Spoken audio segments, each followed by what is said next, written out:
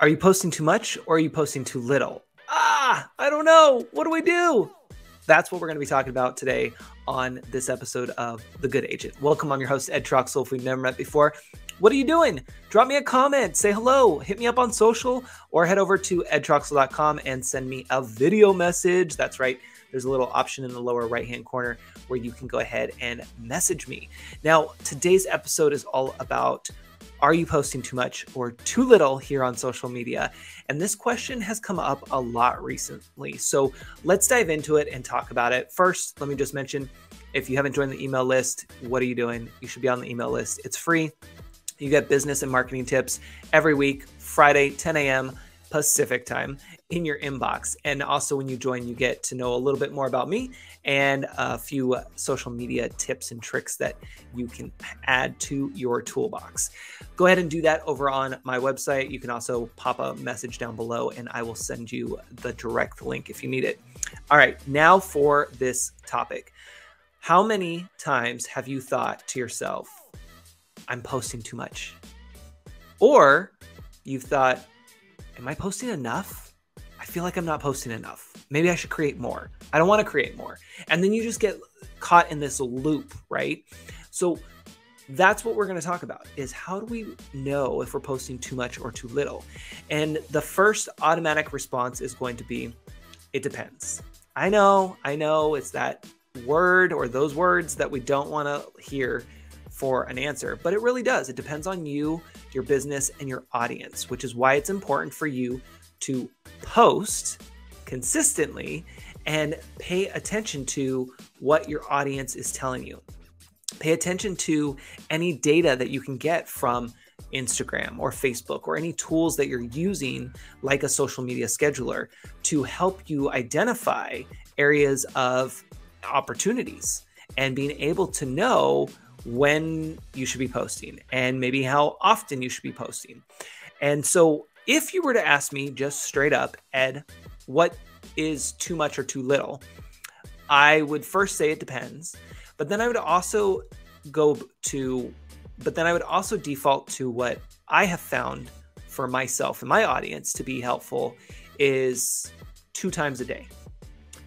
Now, you could do less, so once a day, which is totally fine.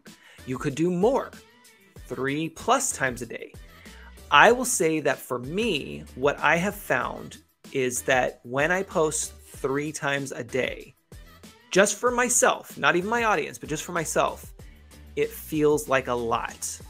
I'm almost overwhelmed with posting, not just creating the content. Like that's a whole nother ballgame, right? Like you, the content creator, having to create 3+ posts a day, that's a lot on top of doing work. No, even if you're bulk editing and scheduling these posts out, it's still a lot of work no matter what.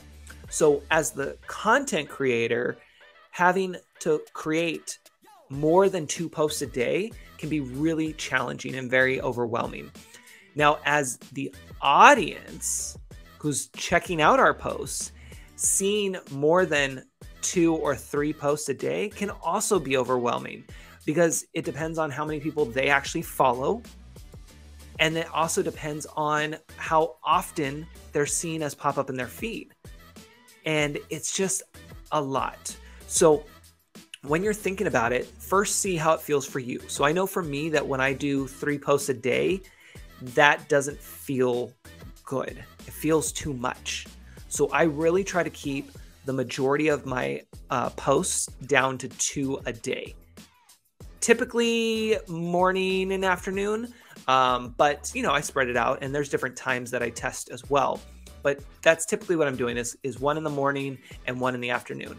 I find that to be pretty good for my audience because here's the other thing. It's not just how many times we post on social media, but it's also how the algorithms push out our posts. So just because I post today on Monday, let's just say at 2 o'clock, doesn't mean that my audience is going to see it on Monday at 2 or 2:30 or 3 or 5 or 6. I have seen that a lot of times it picks up traction on day 2 and 3. So Tuesday and Wednesday, right? So then they're not only seeing that post, but then they might see a combination of other posts throughout the week that I have shared as well. So for me, I feel comfortable with 2 posts a day. And yes, I am now in the habit of scheduling out posts, which is also why I like to keep it to 2 scheduled posts, because when I'm inspired and when I want to share something, I will go and share it. And I don't want to have to feel like, ooh, I have to wait. I have to go put that on the calendar. I have to schedule that to go out at a certain day and time because I already posted 2 today. No, I want to have that flexibility. So that's why I try to keep mine at 2 a day, scheduled wise, because it allows me to have flexibility to have that 3rd post in the moment when I want to throughout the day. So then it doesn't feel too overwhelming. But if I'm scheduling out 3 posts per day, that feels like a lot. And then on top of that, I'd have another 1 or 2 inspiration hits that would be 4 and 5 that day. That's a lot. Not just for me, the creator, but for my audience. So really think about you, your business, and your audience and see what's right for you. We already know there's a bare minimum, right? There's a bare minimum of 1 post. So now we have to move to the next thing. How often? Is it once a week, once a day, once a month? Like, what is that? And we'll just check that box right now. It's going to be at least once a week. If you can do once a day, awesome. But once a week at minimum. So you got 1 post at least once a week. And now you start to crank out your content. And once you get in this habit, let me tell you, it really does come together. And everything you see and hear and read and watch is going to become content that you can share out to your audience with your own take, your own insight around it, and your own spin. That's also why I love video and why you're going to love video if you aren't already, because it allows you to showcase who you are, what you do, and what your expertise is.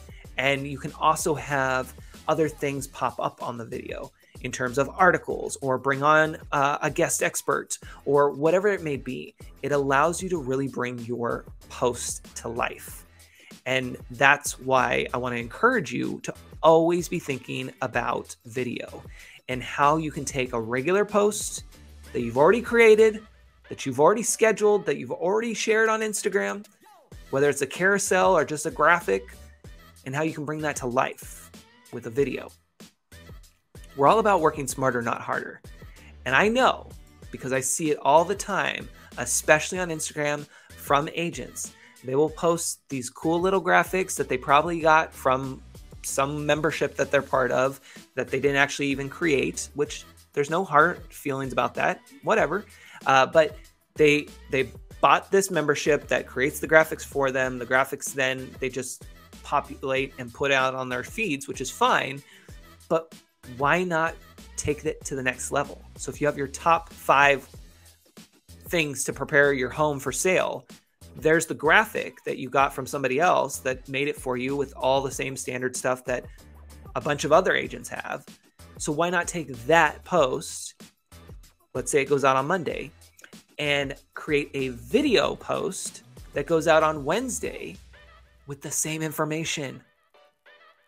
Now we get to see you, we get to hear you, and we get to understand that you are the go-to expert. And then if we saw that graphic, because we maybe didn't, but if we did, then it's repetition. And then it's, oh yeah, I remember, I feel like I've heard this before. He knows what he's talking about. She knows what she's talking about. You see what we're doing? We're trying to work smarter, not harder. We're repurposing our content. We're bringing it to life in the video format, which is why I created this podcast, not just to be audio. In fact, I had somebody, when I told them I rebranded the podcast to be The Good Agent, they asked me, so why are you doing a podcast if you're a video coach? It's like, oh, I'm glad you asked. It's actually a video podcast. And those are on the rise. In fact, YouTube is one of the popular channels for podcasting. And Spotify recently released their option to have video podcasts. And you better believe that they're going to be putting even more money behind that to help people have the video aspect. And if your account allows you to, you should be jumping on that, because guess what? They're going to want to push your content out to more people because it's a new feature that they're trying to get others on, which is why it's important for you to get comfortable with video. So think about it. If you have a podcast or you want a podcast, it's not just audio. Add the video portion to it. That way you can have the audio wherever you want to go with it. And then you have the video for other things like YouTube or Instagram Reels or TikTok. There's places that you can cut out those little short clips and share them out there. So think about video first. And everything that you've done and that you're going to continue to do that's not video, think about how you can bring that to life on video. Of course, if you have questions or you need any help, always feel free to reach out to me. I'm here. I'm your video coach. Actually, I should say I'm your soon-to-be video coach, and I would love to help support you in your business and get you to show up more consistently, deliver your greatness, and engage with those around you who are your qualified leads, who are the people that want to work with you and can't wait to work with you. They just need to see you. They need to hear from you, and they need you to do it on a consistent basis. So to answer that question one last time, are you posting too much or too little? It depends. I would love to hear your thoughts. Feel free to message me anytime on social or over on my website, edtroxel.com. And until next time, have an amazing rest of your week. Take care.